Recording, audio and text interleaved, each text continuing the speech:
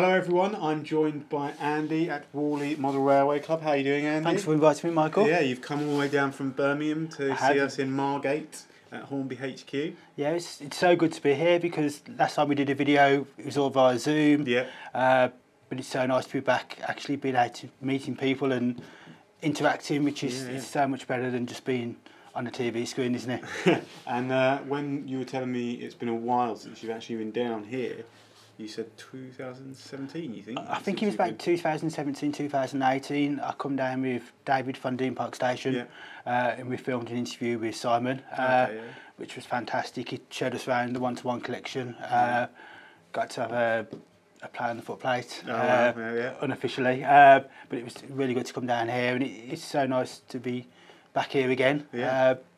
Especially not having shows, because I think the last time I spent time and had a chat with Simon and Montana was Glasgow, which would have been, is that 2019, I think it was? Just before everything sort of turned off for everything sort of just stopped. You know, I had a fantastic weekend with them. Chat and I went for a drink with Simon on the Saturday nights. But it's so nice to be back down here and be able to talk to people again. And obviously you're here, part of Mind the Gap, which is the first time we've done something like this, and we're supporting Mind and raising awareness about mental health and things like that, and obviously hobbies and in general, and for you model railways I suppose have been something that maybe has helped you with a few things like that. Absolutely. For me, it's getting out and being in a club, and again during lockdown we've had sort of online Zoom meetings with the members, different groups, but it's so nice to get back into the club room again and interact and talk to people. I always thought myself as a bit of a loner, and I was quite happy being that sort of Tom Hanks castaway character. I'll be on an island all on my own, but we're actually not. We need to be with people and we need to interact. So it's sort of it's been a strange couple, 12, 18 months, but it's just nice now to get back to some sort of normality and interact with people and talk to people. Yeah, exactly. And so you've come down today, and we're sort of setting you a little bit of a challenge today. Last time I came on your Wednesday live show, you showed me some techniques, which I absolutely didn't know anything about. So I really enjoyed that. So we wanted to get you on here, and you suggested a little idea for us, which is we've got a baseboard here, so a very small baseboard. Do you want to tell us a little bit about this first before I tell everyone what's happening? This is kindly donated by Martin at WWS. So Martin does a lot of static grasses, applicators, and he kindly gave us this sort of this baseboard to play with. So all I've done so far is just get a photograph back scene, which I've printed on a laser printer and glued to the back. But it's a really nice sort of design where it's all sort of MDF. And we're just going to throw something together. I haven't got a clue what I'm going to get. So you are going to get whatever comes out this box is going to be like it's whatever. Exactly. So we're going to be giving Andy a box of various different things, and we're just going to see what Andy come up with, and as you go through you're going to show me some techniques and I'll get involved and hopefully not mess it up too much, but let's shift this lovely little baseboard out of the way. I'll go that over to your side, and then we can get out our box of goodies. So it's quite a large box, and first look at the baseboard, I think there's probably going to be quite a lot in here that you may or may not use. So here we go.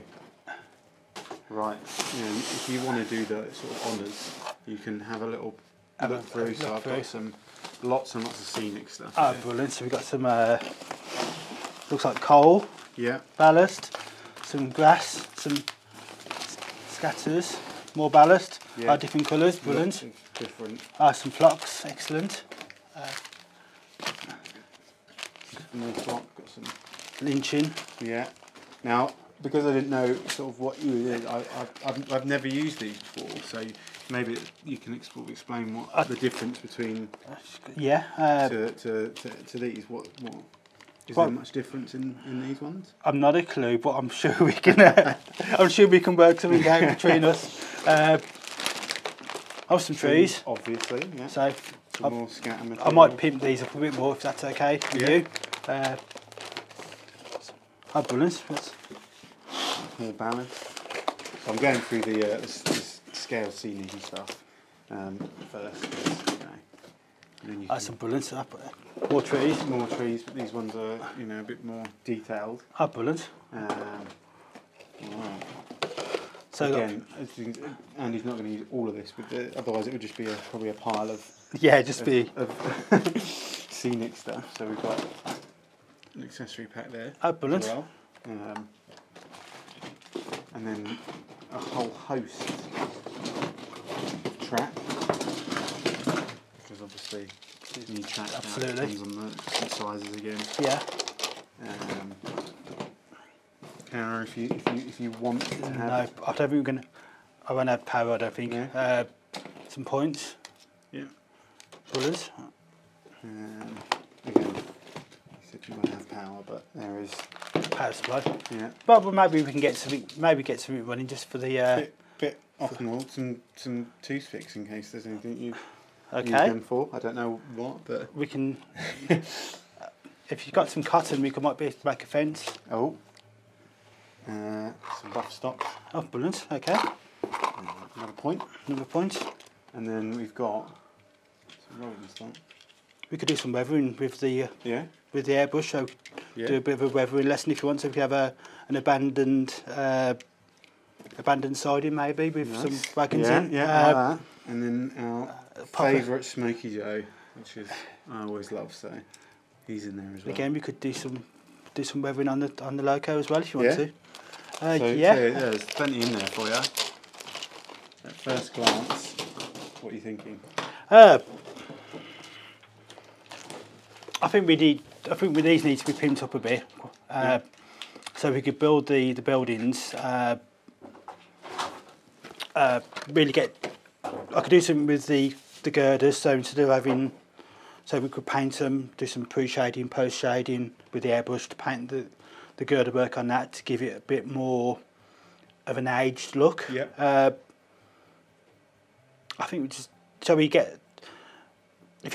we have a clear up now. Yeah. We get the buildings out. Yeah. We get some track on the board. We'll start to plan what we're going to do, Brilliant. and then we'll go from there. Okay.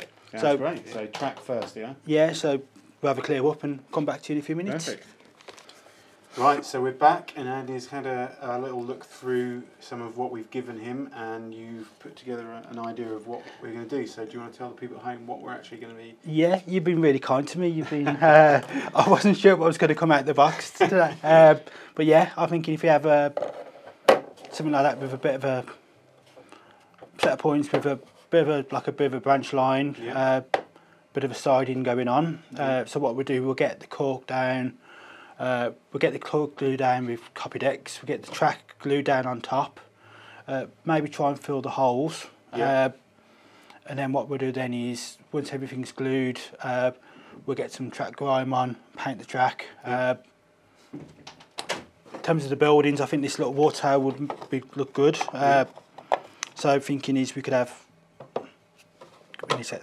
push that down, so get that fixed there. We could have our little Smoky Joe getting some water. Nice. So maybe add some water effects to the loco, get it weathered, give it a nice look. We've got this sort of workman's hut there, line-side hut, so we could have that there. This bag of ballast, and we've got the coal wagon and a brake van, so I'm sure we could put that onto the branch line, get some coal in there. We'll get the wagon weathered, and we've got some telegraph poles we can put along the front just to give it a bit of interest. Yeah. Maybe do some sort of hill here. Yeah. Maybe just so it's not completely flat. So we can have a bit of wasteland. We have some trees on there. Yeah. We've got obviously a buffer stop as well. Brilliant. So just gives you a bit of interest, and it's not just completely all flat. So I hate doing stickers. So okay, so you want me to do that? Can you do the stickers for me? And then what? I think to start with we'll get the track glued down. We'll get the track laid. and get the track painted, and that will make such a big difference to get the paint on. And we can leave that to dry then while I do the painting on these. So I've got an airbrush with me. I may even do the wagons at the same time. But at least gives that chance to dry off a bit. What's good is because it is quite simple. It isn't too difficult a thing for anyone at home if they see it and they want to kind of try the same sort of style as it is. Yeah. It's very minimal. So. The thing for me with modelling sometimes is less is more. Yeah. You know, you can get a baseboard and you can absolutely fill it with detail, or cram lots and lots of things in. Sometimes it's better to have slightly less models and modelling, but have that bit more detail. And when I look at a layout, and it's nice to look at a layout and see and have a quick look around, but it's when you go back the second time and have another look and you go, oh, I didn't spot that there. Well, there's something, you know, the little things that you don't see straight away, and that sort of you know, draws your attention. And little cameo scenes, so you know, try and make something of interest, hopefully. Yeah, brilliant. Okay, so I'm going to be stickering. You're going to be stickering, so that's going to keep you out of mischief for a bit. Thank you. Okay. So let's get cracking. But again, you know, these I know it's a starter set, which we've got, but when you look at them, there's some really nice details on these buildings. So you have got, you know, the basics of a really good. I mean, the sign on the side there. Yeah, it's all sort. I know it's moulded detail, but there's a lot you can do with it, and hopefully when we do get that with the airbrush, we can make those sort of pop out. Brilliant. Right.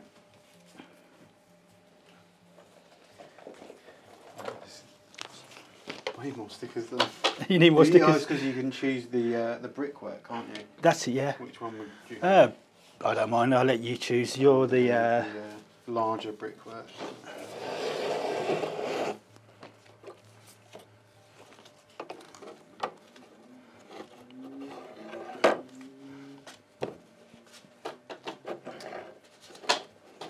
So how long would you say you've been sort of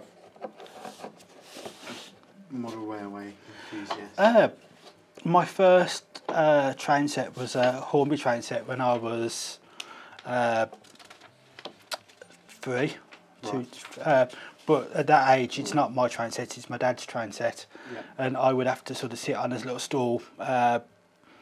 I'm sure I've got a picture of me on my phone somewhere you can have if you want to. If I want to really embarrass myself. But yeah, it was one Christmas we had a Hornby GWR mixed freight set. So it was. I never had a Smoky Joe. It was really? the little one Hornby 101 okay, GWR. Yeah.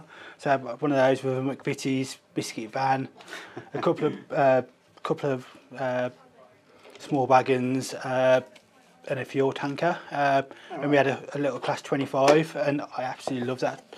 I loved it as a kid. And we had a 5 foot by 4 foot board in the living room, which you know, my dad wouldn't let anyone go anywhere near it. Really? You know, I had to sit on this stool and I couldn't touch it. I couldn't go anywhere. You know, like I said, I think he bought it for himself, not for me. And then I think when I was 4, we had the next Christmas we had the HST. So it was the year you bought the HST out. Yeah. Oh no, I really loved it. Yeah. And I haven't, you know, HSTs have always been my favourite since. But then I guess at some point you go from kind of just that childlike innocence of loving trains and locos and things like that to Pubs. levelling up to where you're at now. So at what point did you kind of think, no, I want to get a little bit serious, I suppose? I suppose, you know, I think it was the YouTube generation sort of kicked in. I moved into I bought my own house. So you had the space. So I had the space, and it wasn't sort of, you know, we all go through different stages in life where you sort of, like I said, you go to pubs and you sort of leave the model railway behind. But then it's sort of. I started watching videos on YouTube, and I was thinking, I'd like to have a go at doing that. I think I could do that. And you sort of just come back. You come back into the hobby, and you think, you know, the good thing with YouTube, there's so many tutorials out there now, and there's some really good modelers. So it's good to sort of have a go. And then I joined Wally Model Railway Club. Because I used to. That would have been about 8 years ago now. So I got sort of shoehorned onto helping the club on the committee. Nice. So members representative, and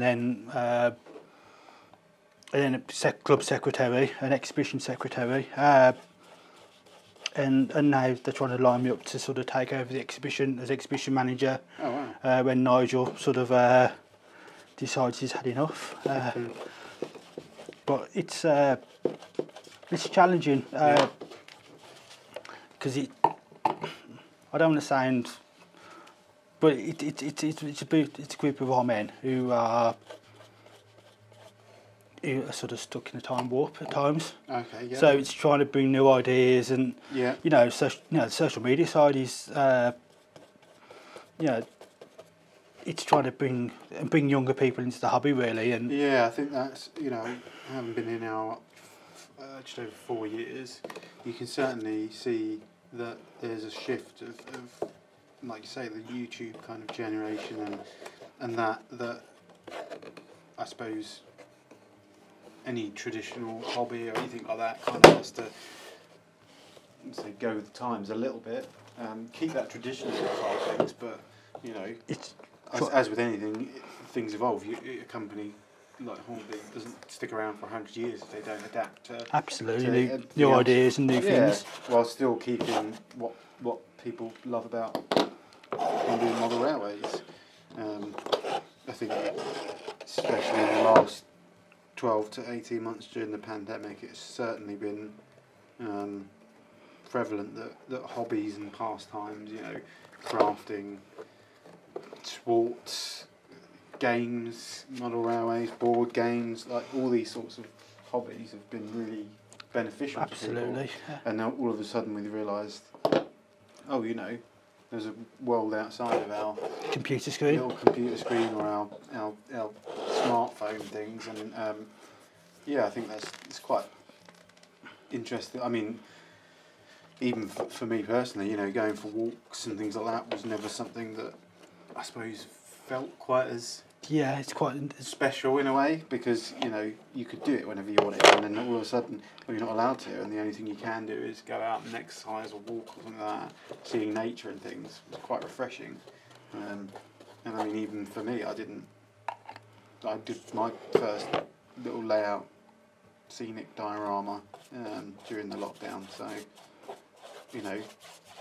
think there's probably lots of people there that have taken up hobbies at home that they'd never even thought about before, because we all had so much time to fill.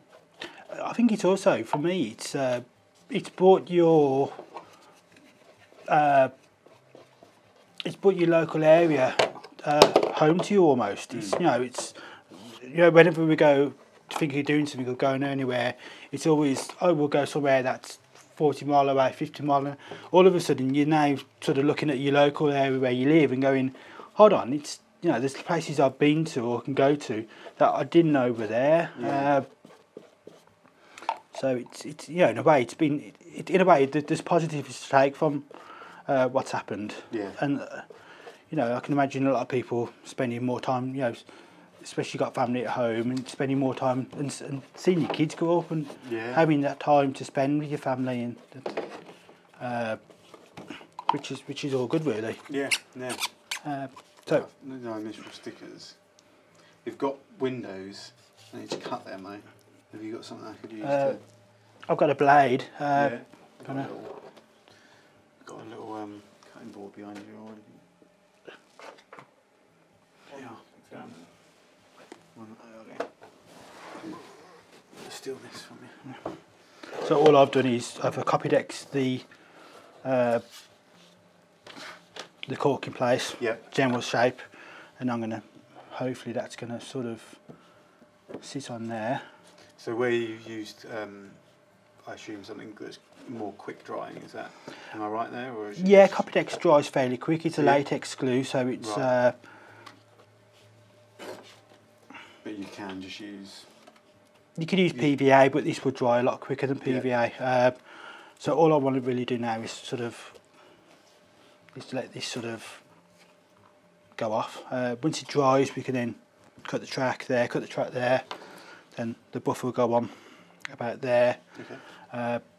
And then we'll just give, we'll my power snip outside, and then we'll just give it a quick blast with the airbrush, because not the airbrush, the paint, because I've got a spray, and we'll just coat the whole thing. Okay. All right. Well, I'll carry on with this, and we'll let that dry, and then we'll come back after that. Brilliant. Okay, so we've got some rudimentary weight put down on the track there, so that we can try and make that dry quicker. And Andy, what are we going to be doing now? Well, what are you going to be doing? In the meantime, you've been busy with the fixing all the stickers on, so that's looking good. Yeah. I'm going to give this a bit of a pimp it up, really. So I've got my airbrush. Yep. So basics are air comes through there. There's your control for the air. So when you push down, you get air come out. Yeah. When you pull back, the paint, it pulls the needle back, which allows the paint to flow. So from the colour cup along the needle and out of the front. Yeah. So I'm going to use acrylic paint. So if you're using enamels, face mask, ventilation, acrylic paints. Again, ideally you want to put a face mask on for it, but because we've got plenty of ventilation, we've got windows open, yeah. It'll be fine. And if you're wearing a mask, you're going to struggle to hear what I'm saying on camera anyway. So, like I said, we're just using normal acrylic paints. I'm going to do this, give this a quick primer coat first, so get a layer of grey paint on. Let that dry. I'm going to primer coat on the buildings. I've got these little reverse tweezers. So basically, where normal tweezers you squeeze it tight to hold something. This you squeeze it to release. So it's good for holding items. Okay. So you can get sort of the chimney there. You can hold that, and then you can paint away, and that's good. Saves getting your fingers all over the paint. And then again you can sort of that's really stand good. it up. So if you come back in a few moments, we'll get the paint loaded up, and then we'll do some painting. Yeah. So just some thinners. Yeah.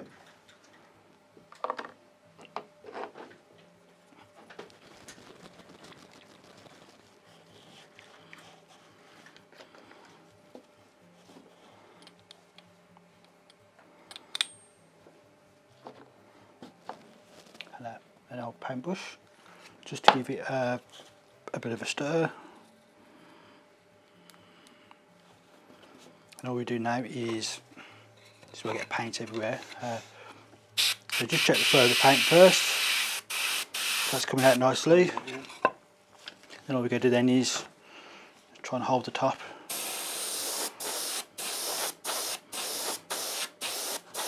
Nice thin coats of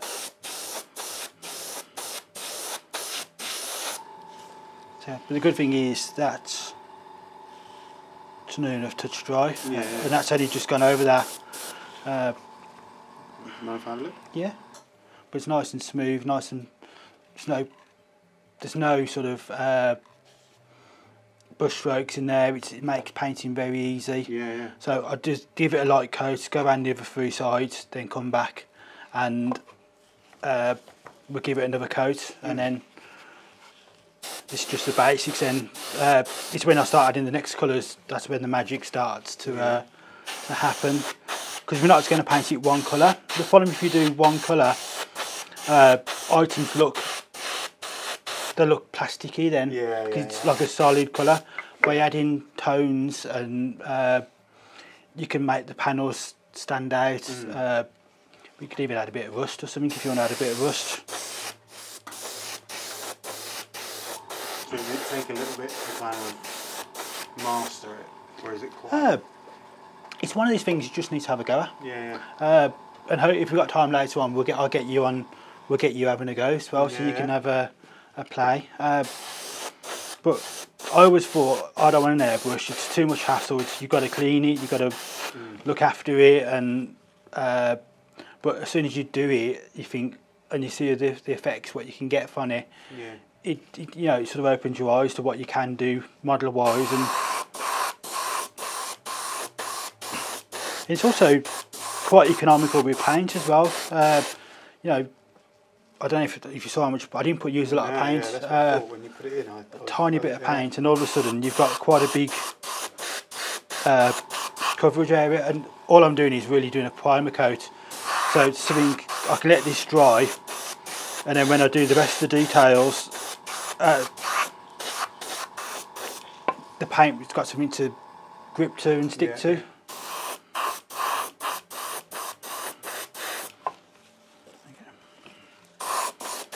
There you go. Yeah, how long did that took me? 30 seconds. Got a nice coat of paint on it. Yeah, it's really good. Wow. You do your house in that? Yeah. Front door. Bit easier than again. Absolutely, with a roller. But no, it's a nice, you know, it gives it a nice effect. I suppose red of the hatch there. There you go. And then, like I said, just case and leave that now. How long does it usually?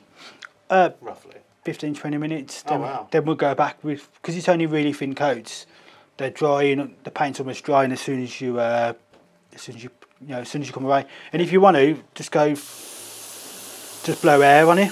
Okay. So instead of using the paint, I'm just blowing the air from the compressor onto the plastic, and that will help dry it back. Okay. Again, if you make a mistake and you flood, you know, you go. That's, you know, I flooded that with paint. Again, if you just go back with the air, you can dry it back, and yeah. So even if you make mistakes, there's ways to correct it. Yeah. So I'm going to carry on priming the bits I've got. Yep.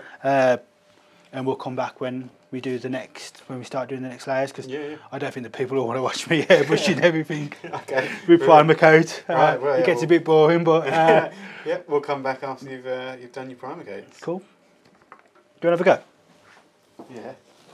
Yeah. What's the? Best thing to do is get a piece of paper to start with, and just get the feel for it to start with, and just get the feel for it. So if you come down, push down with your finger first for the air, and then slowly draw the paint brush back, the airbrush back, the trigger back slowly. There you go. Oh, yeah. And then, so the more you come back from the item, the bigger the paint area. The closer you get in, the smaller. Right. Yeah. And you can, you know, reduce the amount of paint coming off. So release the trigger slowly.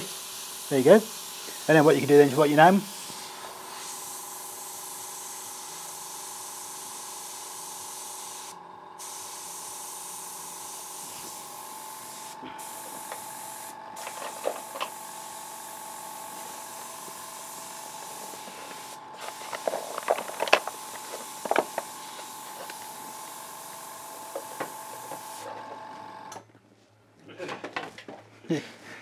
It's like being a kid, isn't it? Yeah. I spelled it right. That's fine. Please spell your name correctly, because I'll be. It's fun, that though. It's good, isn't it? Yeah. It's really good. But the thing is, though, you can from there you can start. Like I said, when you do the next techniques, you'll see what I mean about. You can feather painting, so you can feather colours. Yeah. So you can go. So if you're doing like, you know, if I haven't got any red paint with me, but if you had red, you could go in around the lettering and make like a pink. So you could start to fade the colours back. Yeah. And you get like a really nice effect. Okay, so Michael, let's see what you can do with an airbrush. So you've watched me. So come back slightly further away from the plastic model. Yeah. And then just slowly bring the paint in and keep the airbrush moving. Okay. Yeah. Use the lines on the building as sort of a guide, and then just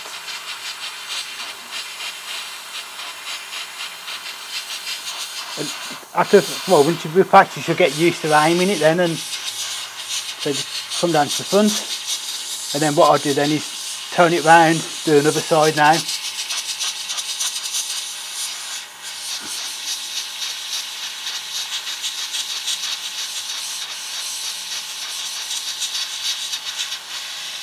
It's really a case of slowly building up the layers and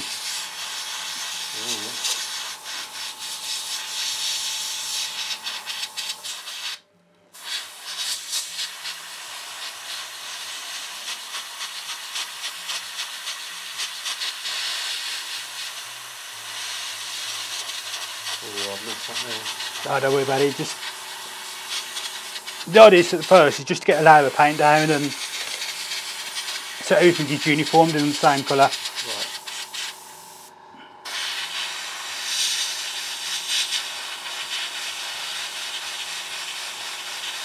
Not used to the pressure of like how much you're going back and.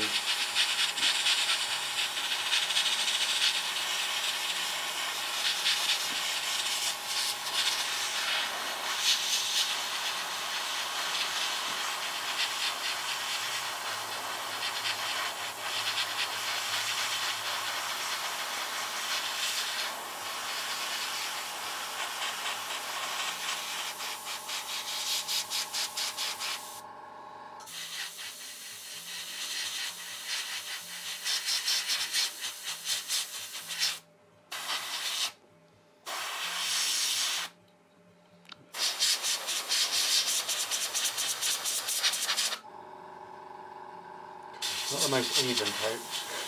But it'll come with, you know, it comes with practice, and as you build, because we're doing thin coats and thin layers, you work on it and keep adding to it and keep turning, rotating, keep moving. Are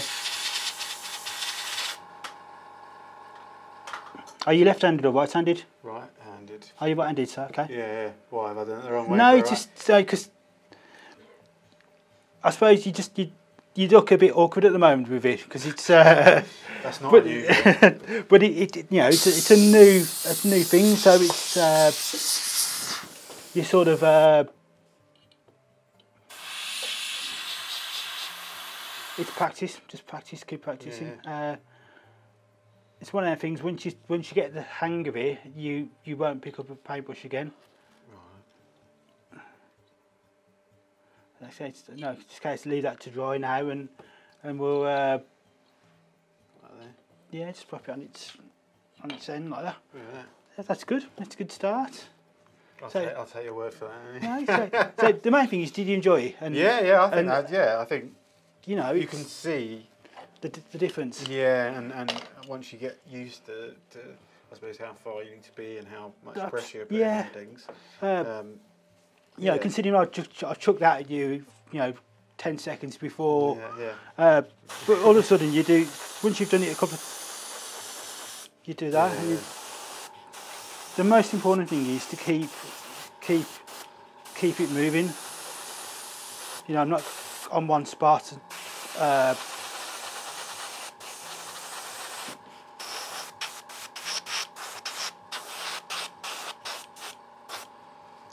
Once you've got your basics in, you just go back around again. Yeah.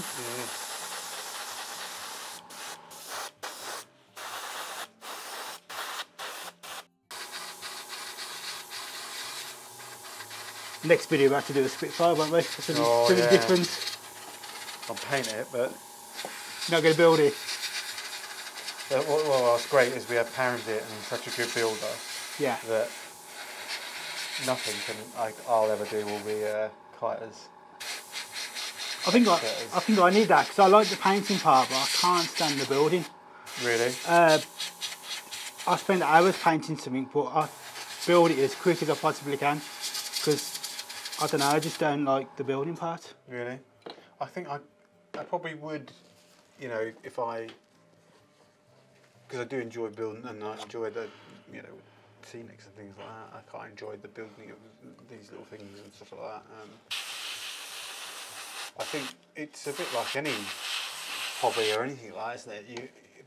You get a bit scared because you see how good people are at it.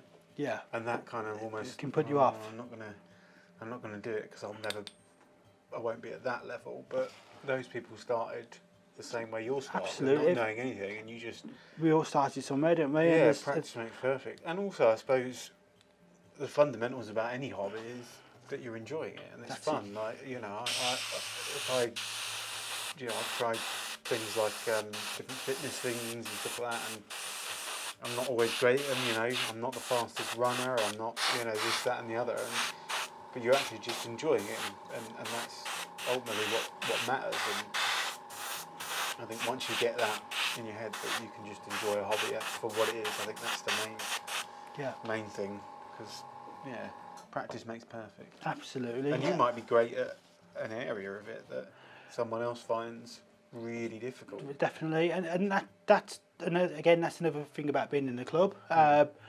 We've got people in the club who are fantastic with DCC. We've got people who are electrical and they're using, servos for point motors, and you got the people who use the plug and play ones. Yeah. So it's been being part of a club. You've got such a big spectrum of skill base. So so I love my airbrushing and painting. So people come to me and say, how do you use your airbrush? How do you weather? How do you fade? And I'll gladly share and help people. Yeah. But then there's times when I need help with with electrics. I'm absolutely awful at it. Electrics. I could if you can blow something up, I'll have a cloud of smoke coming out of it. I guarantee. Because I'm just useless. But that's all part of the hobby, really. It's having to go and trying to learn.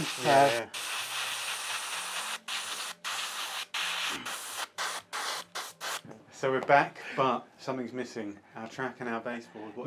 Basically what I've done is I've got some plastic filler. Yeah. And I've just, again, being a bit OCD, I've just filled the holes where the track pins were going, because we've glued the track down instead of pinning it. I've just gone around and filled the holes. Okay.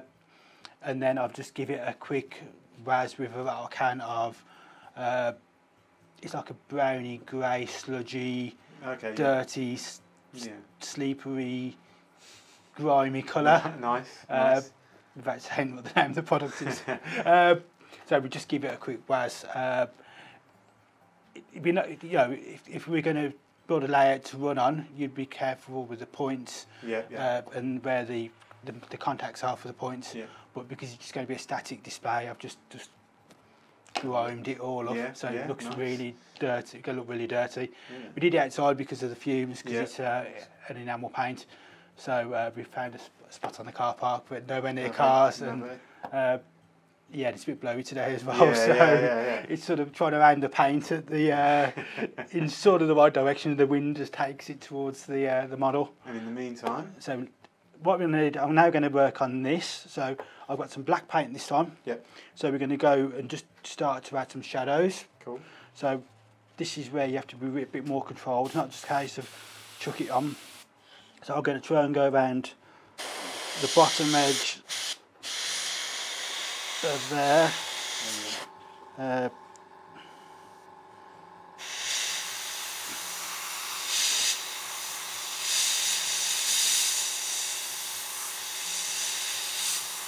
And just go around all the individual panels.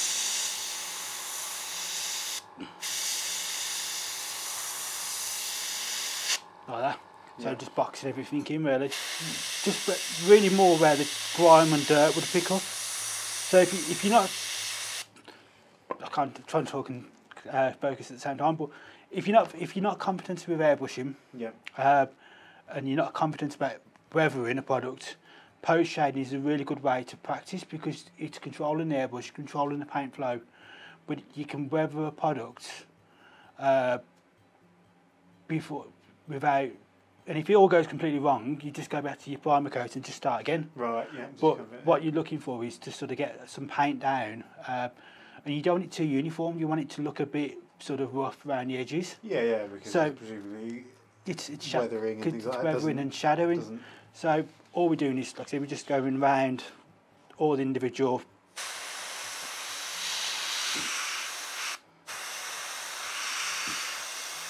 panels.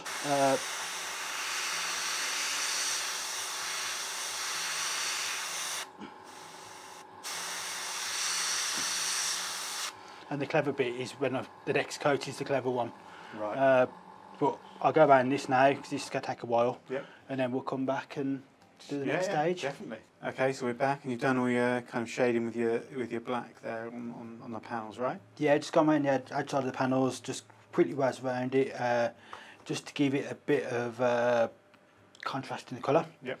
So what I'm going to do, that was sort of a tiny bit thinners, more paint. Yep. This time I'm going to go the opposite way around. I'm going to go a lot of thinners Right. and very little paint. So we want almost like a translucent colour. So nice. So I got me thinners in the airbrush colour cup. And all I'm doing is picking up some paint on a paintbrush. Yep. So you can see how little paint I'm using.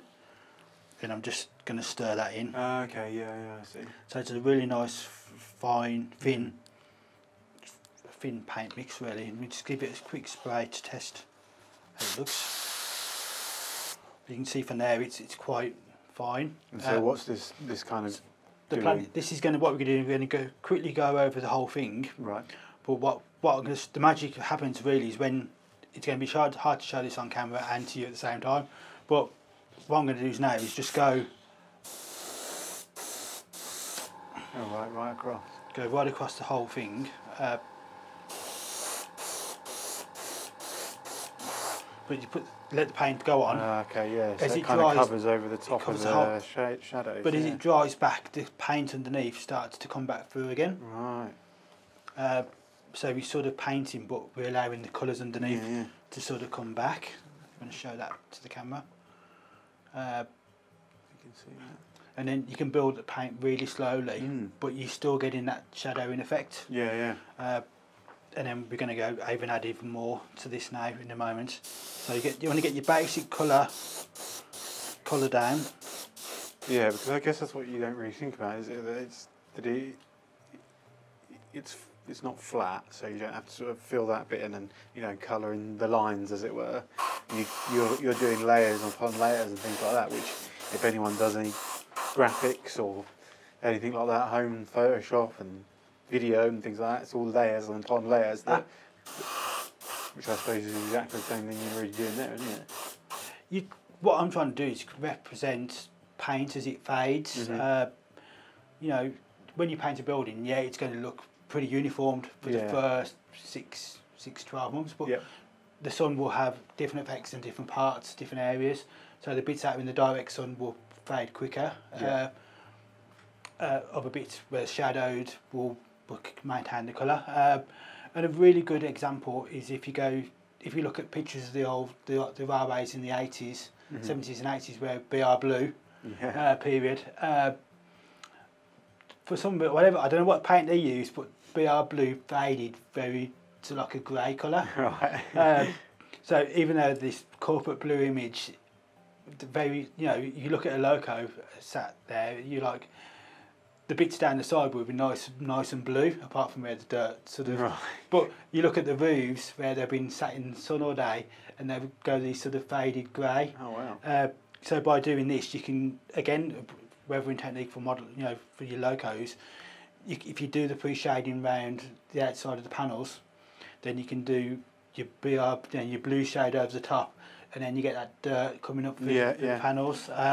And then what I'm going to do then is I'm going to add a tiny bit of grey paint to this once we finish the green, and that will just fade the green back. So we've got the grey, the greys of the age panels. But just go. But that is just to do it, but then allow it to sort of dry back. Have a look at it. If we need to add more paint, we can add some more paint. But it's easier to easier to add more paint than take paint off, because once you put too much off, you've got to go back to the start and prime it and go again. Sometimes it's that knowing when to stop, and when you've done enough.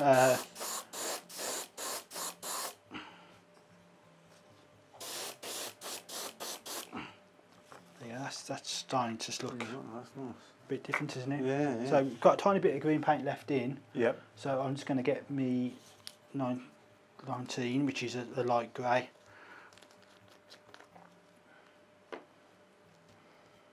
And this time I want the paint to be a bit thicker really, so I'll just add a bit more green paint in. Anyone who's sort of a proper model will be absolutely pulling their hair at me now, because I'm mixing the colours in with the same brush in the same pot. Oh, okay. Which is just we'll blur that out. yeah. I can imagine people pulling their hair out going, oh, what are you doing? But all I've done now is just throw the green through, but you can see now it's gone to more of a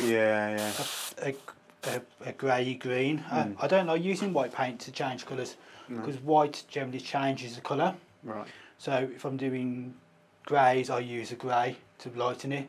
If I'm using greens or blues, I use a grey. Right. Yeah. It doesn't change the actual colour itself. Yeah. It just lightens the colour. And it's like when you use, if you want to do red, I wouldn't add white because it makes it pink. But if you add orange or yellow, it sort of tones the red down. Yeah. And I suppose it's quite it's practice, but there's an art in doing it. And it just needs needs that. as painting a canvas, isn't Absolutely, you just got to experiment and play and practice, and so all understanding the paints you're using and things absolutely, like that, and understanding colours. And but all I'm doing now is I'm going to the centre of the panels.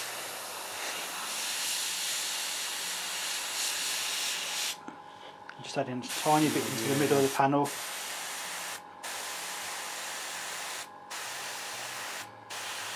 It gives it a nice highlight. That's all it is, really, it's highlighting. There you go. And that's just... Oh wow, yeah.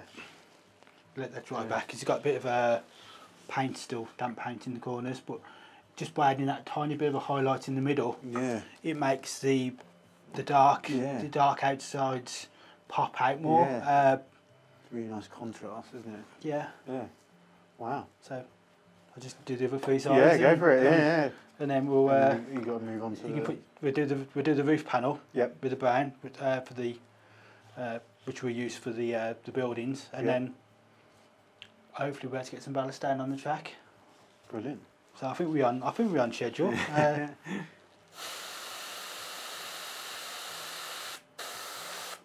But I mean, that's you say about being on schedule and things. I mean, time, flies by. It already has. The morning's sort of gone, and I guess talking about mental health and things like that. That's one of the things that having a hobby can do. Is you just get engrossed in something, like you're kind of not thinking about the stresses of what's going on around you and things like that. Much like meditation, you're just nice and focused. Yeah, something to do, something to occupy your mind, something to think about, and you're not worried about other things. You've just got a clear mind. And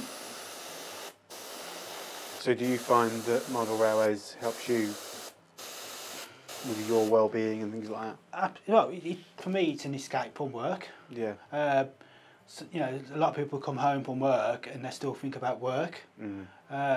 Whereas I can go in my office and I can just paint something or just escape the world. It's just like it's my own little space. So it's always been something. It can get frustrating sometimes. Like your nan, bless her, used to say, if I was modelling, I'd get, especially a youngster, you're really impatient, aren't you?